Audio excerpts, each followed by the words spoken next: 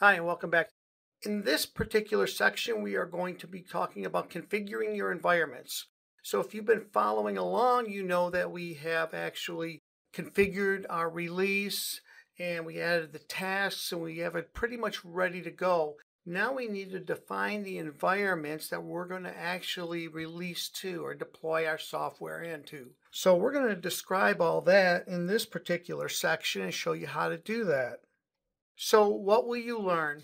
Well, we're going to first get an understanding of what environments actually are. So everybody's on this, level playing field here, and we start out with a base and then we can build off that. Then we're going to talk about the approval workflow. And the approval workflow is allowing users to be able to dictate when and if the releases will come into the environments.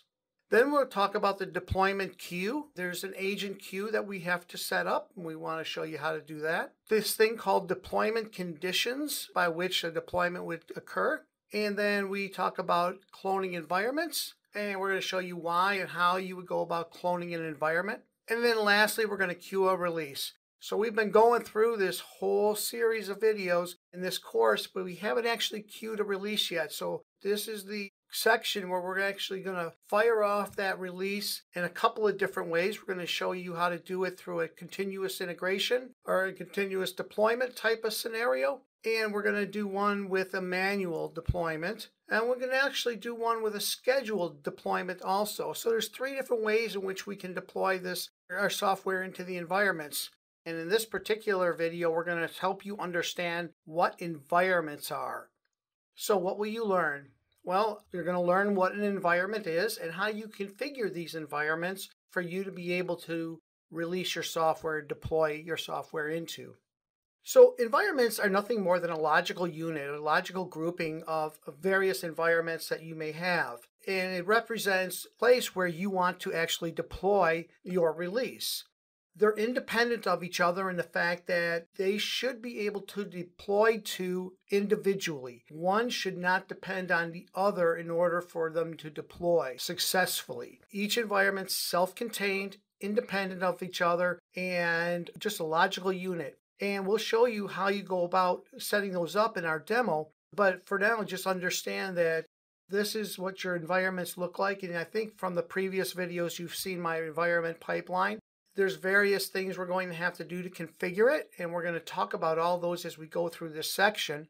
But for now, let's go and show you just what exactly is an environment and how it looks within Visual Studio's release management. Okay, so here the demo environment. You'll notice here I have my Mercury Health CD release that we've been working with for this course. You'll notice here I have my Dev, QA, Blue, Green, and Prod environments.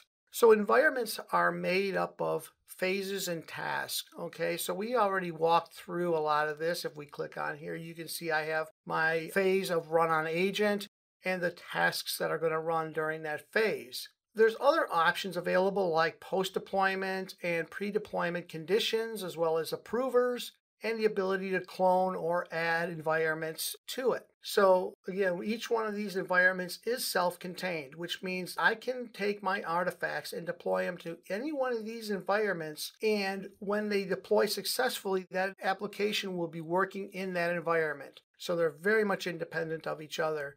I don't have to have a dev deployment in order for a QA to be deployed successfully. Now, the pipeline is set up where it will go and deploy to dev, to QA, then to blue, green, and lastly to prod, if I choose to allow them into the environments. So that makes up our pipeline that we're going to work with.